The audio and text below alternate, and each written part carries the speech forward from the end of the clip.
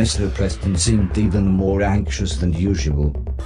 At first I thought he just needed to use a toilet, but Mr. Silton explained that their old gang members lived around here. Somehow the money went missing when we robbed that post office, he continued. For some reason they thought we'd taken it, but, as he put it, why would we live in such a dump if we had a load of money? Although this clarified things for me, it certainly didn't calm Mr. Preston, who suggested we gotta move on. Don't worry, we'll be a matter of minutes. We just need to send Mr. Chips up there to have a look, said Mr. Silton as he pointed to a window high up the building. Go on, he said with a smile. Off you go then.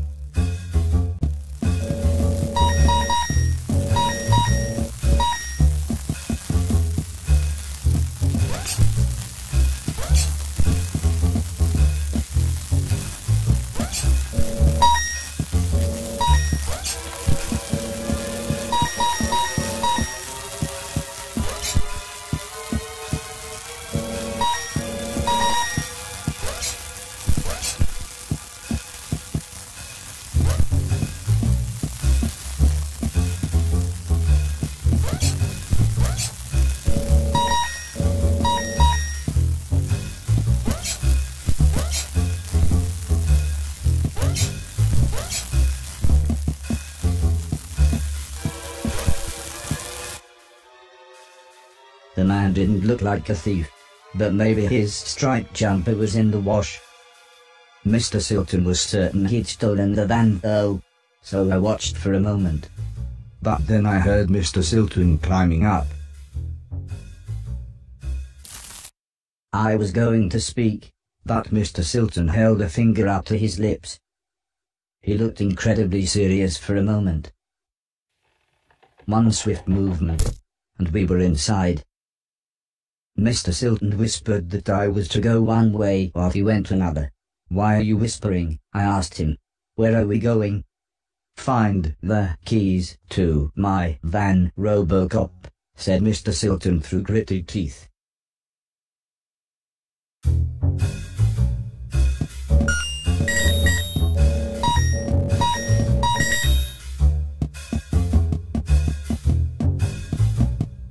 Mr. Silton said we should split up, so I thought it best to go the other way.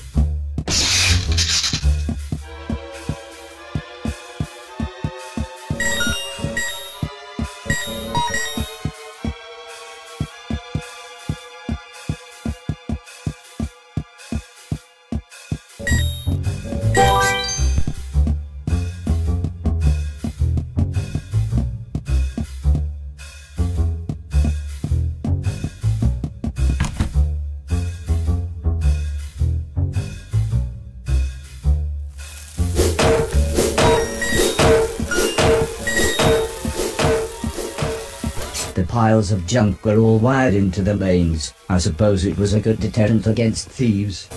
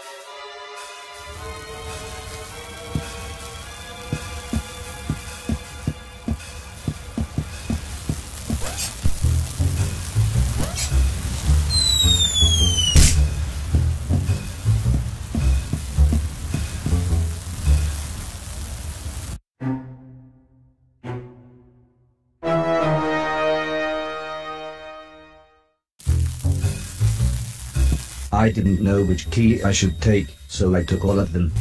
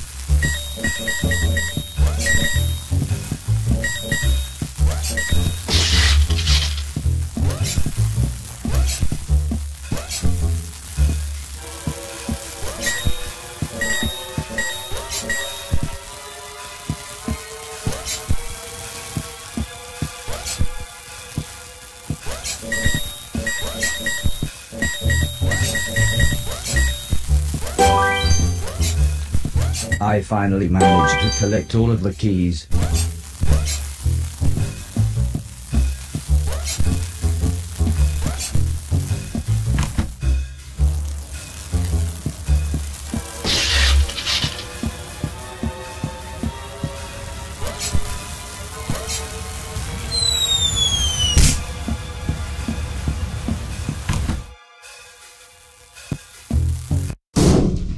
As soon as I heard the gunshot, I knew I needed to go back and find Mr. Silton.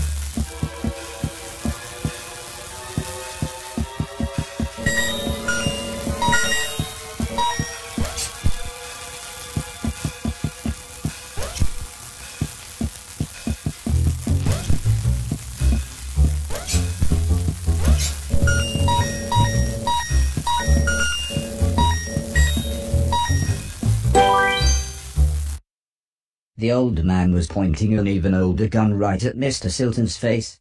But the man looked terrified when he saw me. I can still picture his hand shaking as he reloaded his ancient firearm. "This wasn't the plan," shouted Mr. Silton. "It's him or me. Let him have it."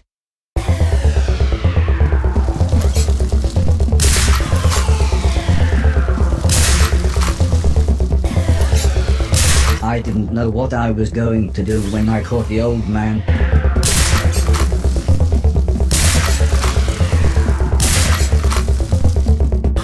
But I knew I had to stop him.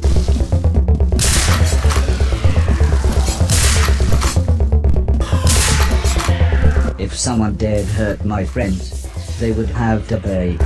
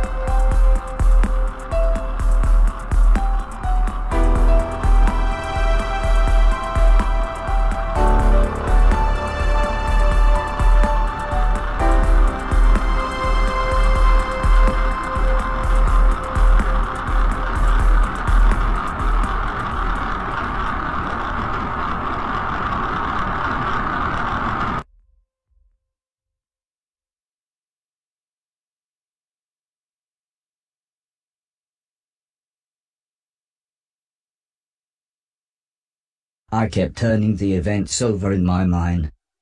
Could I have handled things differently? Could I save Mr. Silton without hurting that man? Mr. Preston could see I was upset, and said music was a good alternative to facing up to problems. "Come with me," he insisted. "I'm going to teach you how to play drums." "First," he said, "just play the bass drum along with me. We'll see how good your timing is."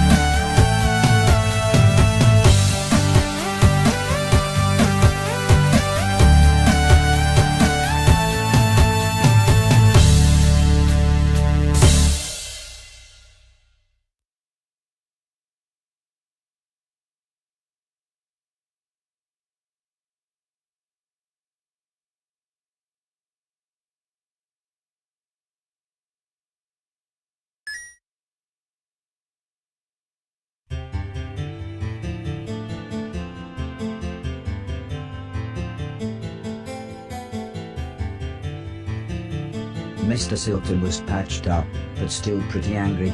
He referred to the man as a word that wasn't in my dictionary file. It should have been between cunning and cup. I reminded Mr. Silton about going to find the others now we had the van. But he said there was something even more important we had to do first. Mr. Silton explained that it was a good idea that Mr. Logan be released from prison early, and that this wouldn't involve a parole board but might involve dynamite. Straight away I was apprehensive. I thought only bad people went to prison. I knew Mr. Logan was the guitarist in Mr. Silton's band, but why would we help a bad person? In the end, I think it's only Mrs. Silton's smile that convinced me to help. Mrs. Silton promised to have a present for us when we got back. She said she'd been saving her money from her decorating job. I didn't know what I would need money for, but then realized, if nothing else, new games consoles must be out. "Be careful," said Mrs. Silton with a big smile. "Don't rob any post offices, and don't get shot."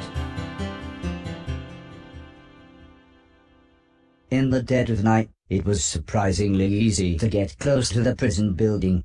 Mr. Silton said it was like the Death Star and had a weakness we could exploit. Although I seem to remember the robot getting shot when they did that in the film. But there was no time to worry as Mr. Silton pressed a walkie-talkie into my hand and said, "Good luck."